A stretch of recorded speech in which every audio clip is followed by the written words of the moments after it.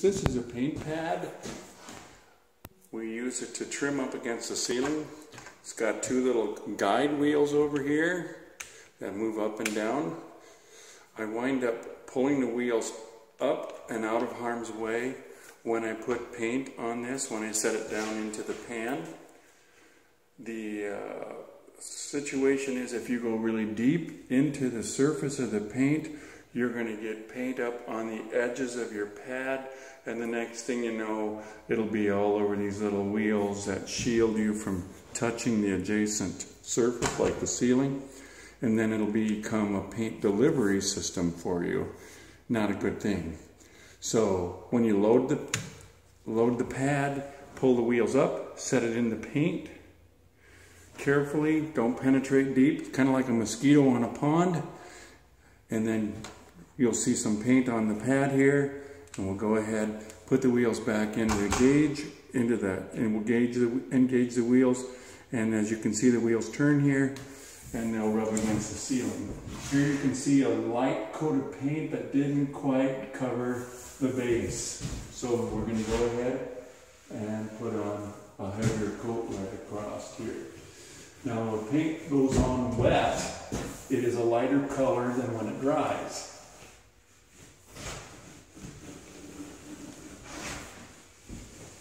So it doesn't look like we're accomplishing much when we really are.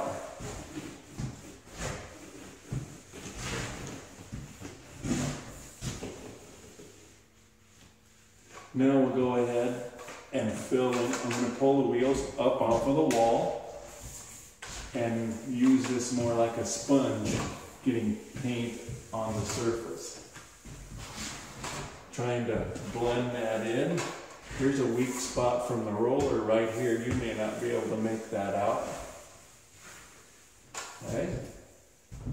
Got a weak spot right here yet. And here. Now hopefully when we come back to this, we'll be able to see a nice solid color of fossil white extending all the way down to, all the way up to the ceiling. So these keep you from putting your paint on the ceiling by accident, let you get up there nice and close. And I'm on this is ceiling that's probably over 10 foot tall at some points. I know it's 11 foot up near the peak, and I can do it all from the ground. This tool pivots, and the trick is to keep the wheels clean and these little shields clean when you're using it. And that way you won't get paint on the ceiling.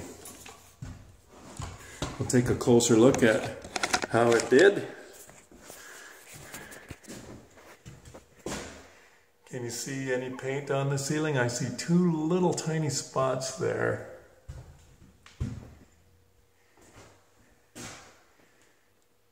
But the rest looks pretty nice.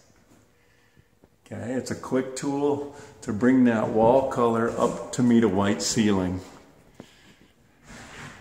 So there you'll see a two-tone here where I got to coat it a little more. And I have one room that we haven't hit yet.